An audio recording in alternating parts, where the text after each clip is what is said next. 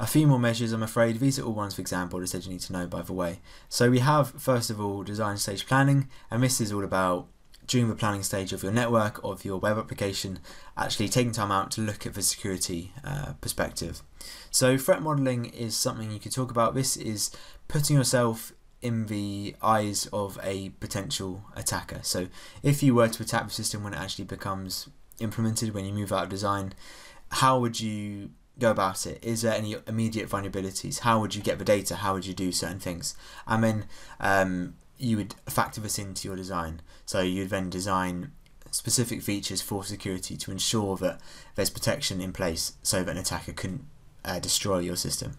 Audit trails sound like the most boring thing ever, and they are records, I'm not going to dispute that, they are records of system and user events that are kept to be able to trace security issues and any flaws that happen in the operation. So these are just like records kept of everything that happens in the system, everything a user does to interact with the system. And then you can look back and trace any issues. You can see if there's if something goes wrong, if something's starting to become an issue, you can then action that to try and fix it. Securing operating systems is a very important measure actually, because as we mentioned in that video, if you saw it, OSs sit in between the application and the hardware. So any issues in the operating system will kind of directly affect the application and therefore the user. So there's a few steps you can take. You might want to limit how many user accounts you have on your system. So you don't want, if say an employee leaves or a student leaves, you don't want their account to still be active. You want to get rid of it so that that's not another entry point into the system. And again, you want access control. You want only the people who need to have the highest permissions to have the highest permissions. And this will include having directory permissions. So an admin might be able to change program files, but everyone else can't, because you don't want them to affect the whole system. Similarly, well, not similarly, but a very basic point is having strong hidden passwords. So passwords which have a capital letter and a certain length and so on, and no default passwords, no password as a password. And I say hidden because some operating systems strangely will allow anyone to see the passwords, but it's kind of stored in effectively a text document. I don't know why this is done, but you can get rid of that. You can hide your passwords like most operating systems do. Also, you're going to want to limit any software that runs automatically. When you start your computer up, you want to only have the programs running that are needed.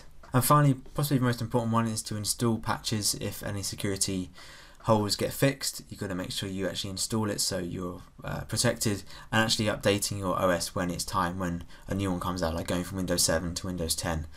A lot of security attacks come from people having very old operating systems like Windows 98, Windows XP, which are nowhere near as secure as the latest operating systems. A lot of vulnerabilities come from code, and let's mention some good primary practices that will reduce this. So firstly, having regular code reviews is very important if you're working in a team, if you're working for a big company. These are peer inspections of code, so people will share their code and get other people to look through it in order to find mistakes. Often you won't notice mistakes in your own code, especially if the code's working okay. You won't necessarily see these mistakes, but actually they might be a vulnerability in a certain case, for example, that someone else might spot.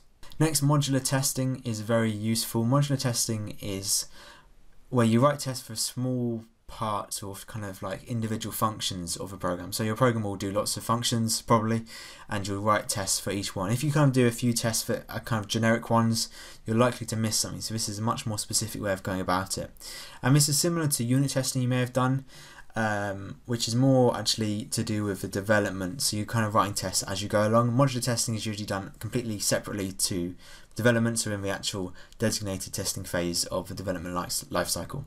The next point is to use established design patterns and models. When you actually, these are all talking about kind of a software engineering team, not just you doing your coursework, because these don't really apply as much.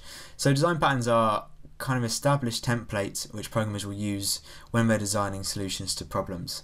So they're very, they've been refined over the years, they're very accepted, lots of people use them, and they kind of have designs which are very secure in a way. I mean, it's difficult to go into it if you haven't done object-oriented programming, but it's all about information hiding to make sure that information doesn't get leaked out of your program, that it gets passed among functions well, and design patterns will help you do that. And also data models. So in lots of cases you'll have a model where you have your data and then you have an interface to interact with the model, and this separation between the data and your interface means that you can't access the data directly. You have to go through the interface, a bit like how you have to go through the OS to access the hardware. So using these established designs and models is a good way to make sure your code is secure. If you're trying to do everything from scratch, you're more likely to make a mistake. Going back to validation, actually validating your parameters is important, making sure all the data passed around your program is valid and at the earliest stage. So the first method that gets called in object-oriented programming is your constructor, and so you want to validate in the constructor, not in a future method. And a better example, if you don't know what that means, is when you have to sign up for something, you have to enter certain details. It won't let you not enter certain details. Say for example, there wasn't validation in a form to sign up to a website and it let you not enter a username, that's going to cause some errors in a future stage for the database because you haven't validated at the earliest possible opportunity. Finally, you need to make sure errors are handled in your code, or exceptions are handled in your code if you know what they are, so that basic errors or basic exceptions don't cause termination. You don't want your program to crash at the earliest opportunity. You want it to kind of keep going even if you have a minor error. If you do have fatal errors that cause the program to terminate, you're going to make sure that you save the state, you log the error, and make sure this is done securely so that someone can't then access those logs at a future time.